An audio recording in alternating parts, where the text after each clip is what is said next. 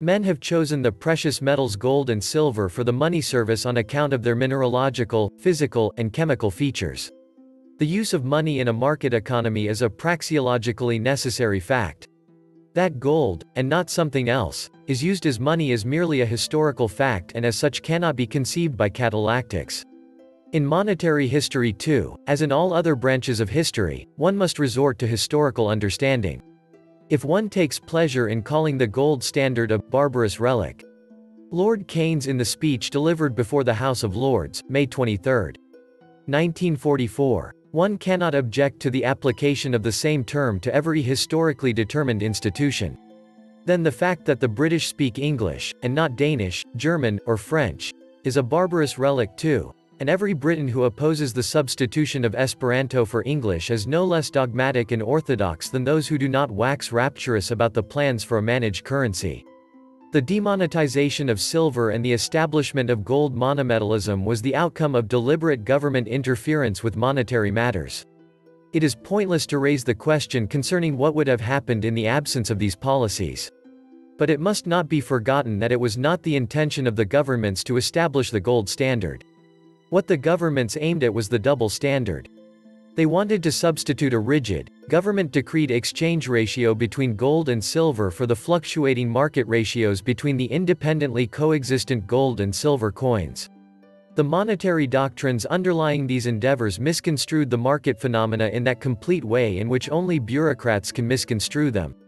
The attempts to create a double standard of both metals, gold and silver, failed lamentably. It was this failure that generated the gold standard. The emergence of the gold standard was the manifestation of a crushing defeat of the governments and their cherished doctrines.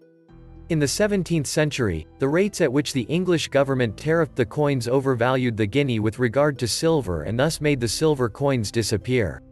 Only those silver coins that were much worn by usage or in any other way defaced or reduced in weight remained in current use.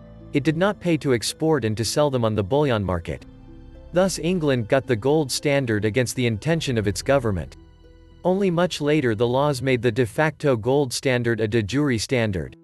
The government abandoned further fruitless attempts to pump silver standard coins into the market and minted silver only as subsidiary coins with a limited legal tender power. These subsidiary coins were not money, but money substitutes.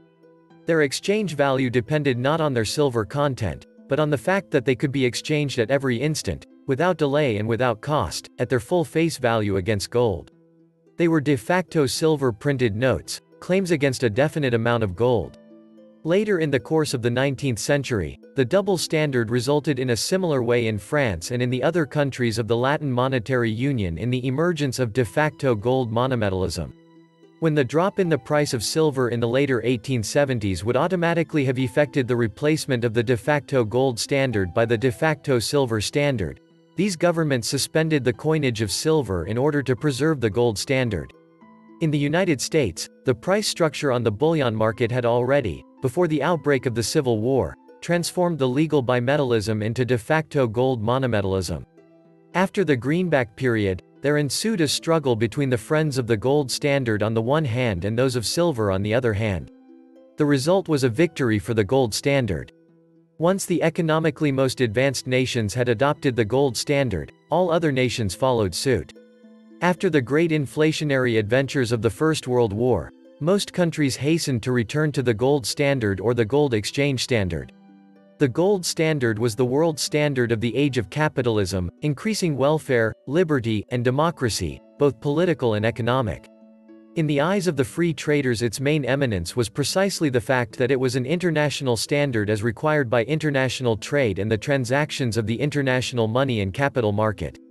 It was the medium of exchange by means of which Western industrialism and Western capital had borne Western civilization into the remotest parts of the Earth's surface, everywhere destroying the fetters of age-old prejudices and superstitions, sowing the seeds of new life and new well-being, freeing minds and souls, and creating riches unheard of before. It accompanied the triumphal unprecedented progress of Western liberalism, ready to unite all nations into a community of free nations peacefully cooperating with one another. It is easy to understand why people viewed the gold standard as the symbol of this greatest and most beneficial of all historical changes. All those intent upon sabotaging the evolution toward welfare, peace, freedom, and democracy loathed the gold standard, and not only on account of its economic significance. In their eyes, the gold standard was the liberum, the symbol of all those doctrines and policies they wanted to destroy. In the struggle against the gold standard, much more was at stake than commodity prices and foreign exchange rates.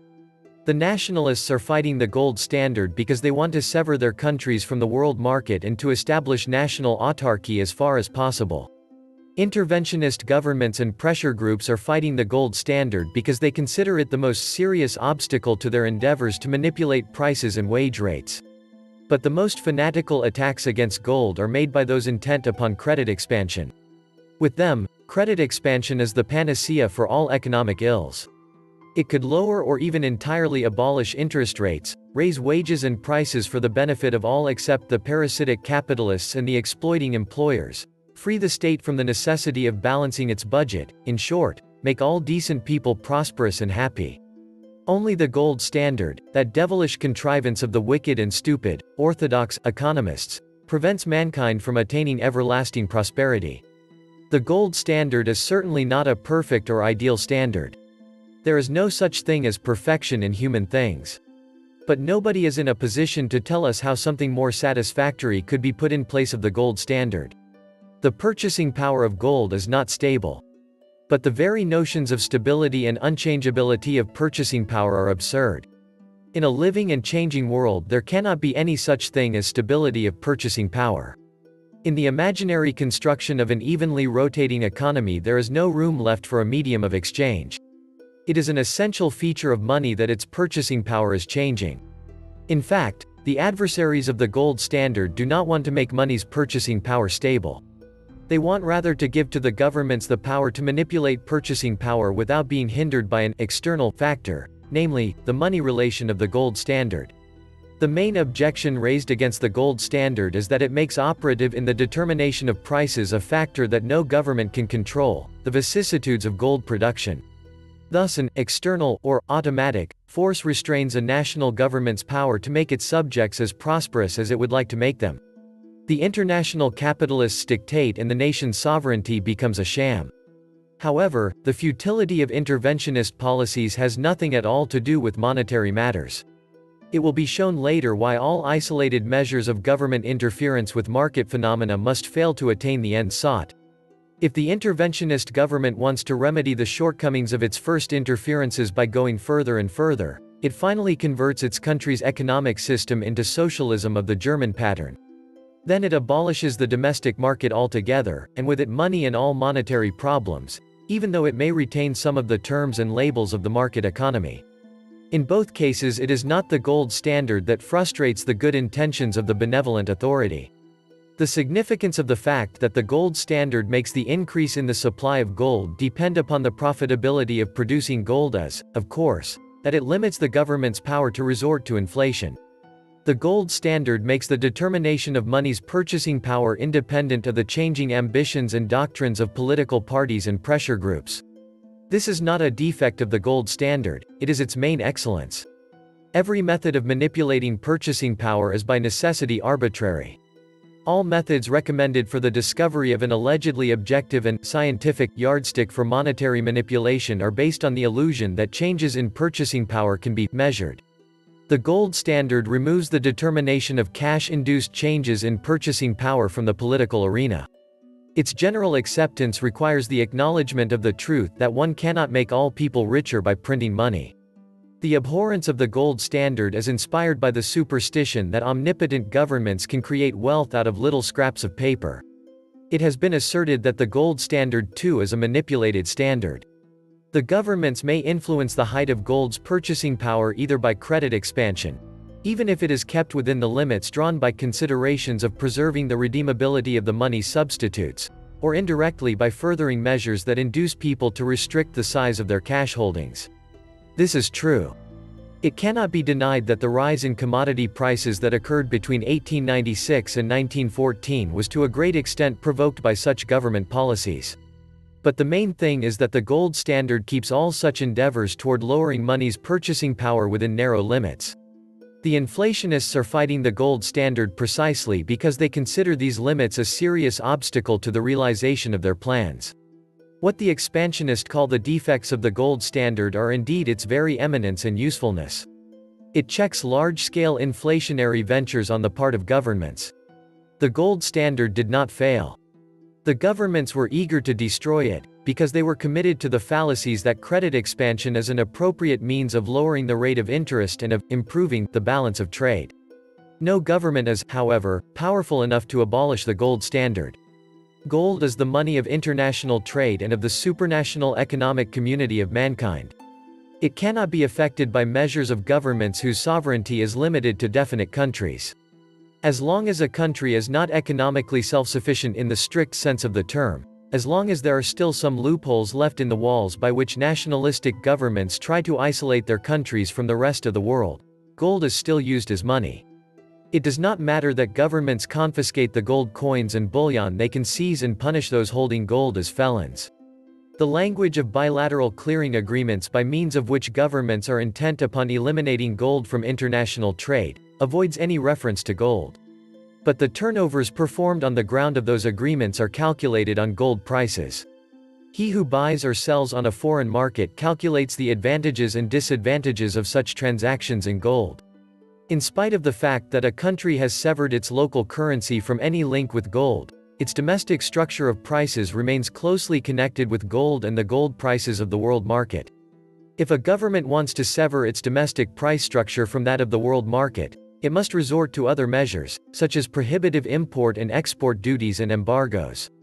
Nationalization of foreign trade, whether effected openly or directly by foreign exchange control, does not eliminate gold.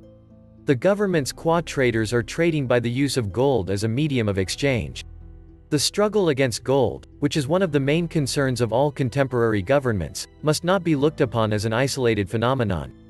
It is but one item in the gigantic process of destruction that is the mark of our time. People fight the gold standard because they want to substitute national autarky for free trade, war for peace, totalitarian government omnipotence for liberty. It may happen one day that technology will discover a method of enlarging the supply of gold at such a low cost that gold will become useless for the monetary service. Then people will have to replace the gold standard by another standard. It is futile to bother today about the way in which this problem will be solved. We do not know anything about the conditions under which the decision will have to be made. This was the Survival Economist. Please like, share, leave me a comment, subscribe. And please take some time to subscribe to my backup channels. I do upload videos there too. You'll find the links in the description box. You will also find a PayPal link if you want to make a donation.